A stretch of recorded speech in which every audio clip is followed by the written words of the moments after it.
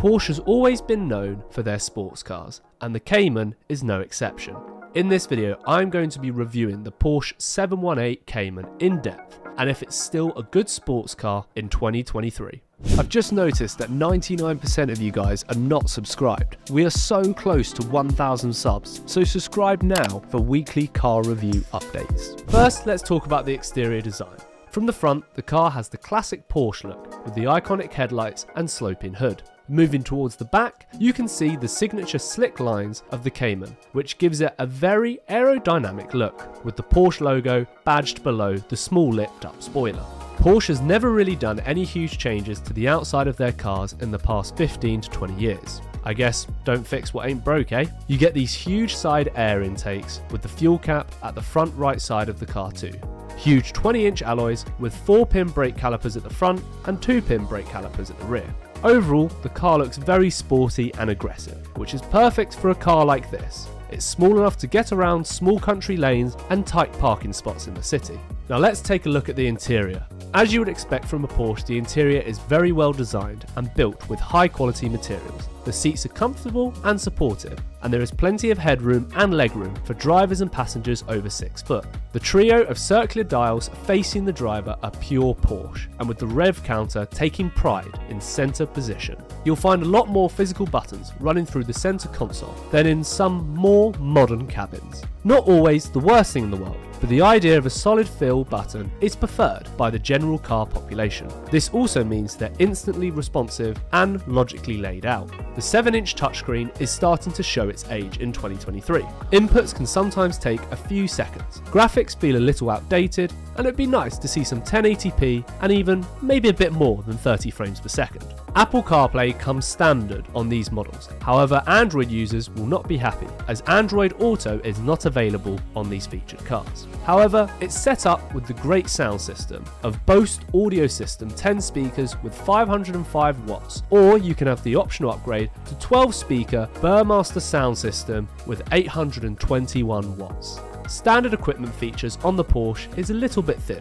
Parking sensors front and back and cruise control. They're the only things you're going to get that comes standard with your Porsche Cayman. Features such as keyless entry and rear window wipers you'll have to pay extra for. This is a 2-seater car, so there's no back seats. The Audi TTs managed to squeeze a pair of rear seats in, and so does the big brother and sister, the Porsche 911. The boot space is okay, however it's slightly bigger than a Jag F-Type and Toyota Supra. You'll have to pack light though, as the front can only take up 150 litres and the rear will only take 272 litres. Now let's talk about the performance of the Porsche 718 Cayman.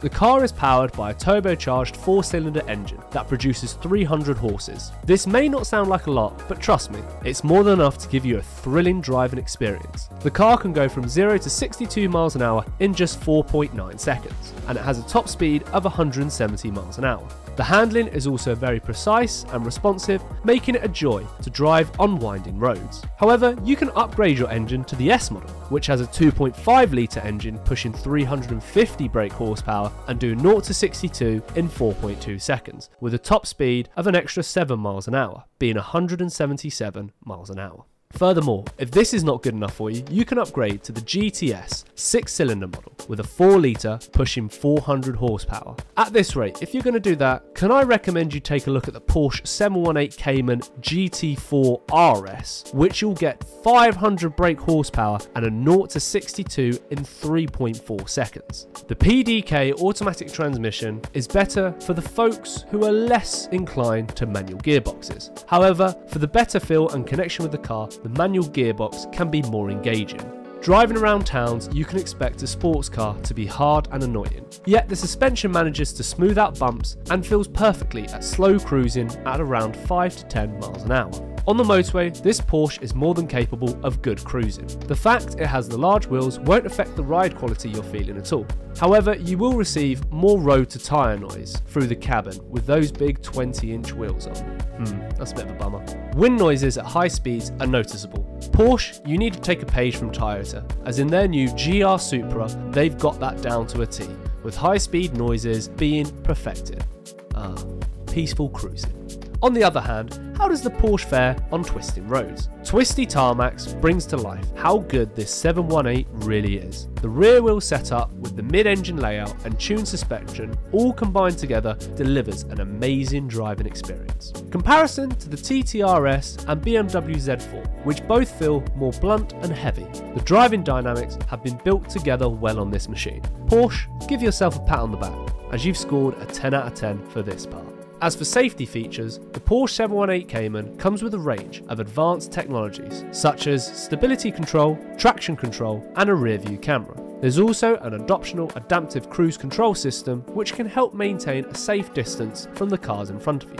So, how much is one of these 718 Caymans going to set you back? Well, they range quite vividly, starting from £49,175, and it will go all the way up to £116,120. Monthly payments start from £651. However, you can easily find a used Porsche 718 Cayman that's 2 to 4 years old, ranging from anywhere from £28,000 to £36,000. Overall, the Porsche 718 Cayman is an excellent sports car that offers a perfect blend of performance and luxury. It's not the most practical car out there, but that's not what we're going for here. If you're looking for a car that will give you a thrilling driving experience and will make heads turn wherever you go, then the Porsche 718 Cayman is definitely worth considering.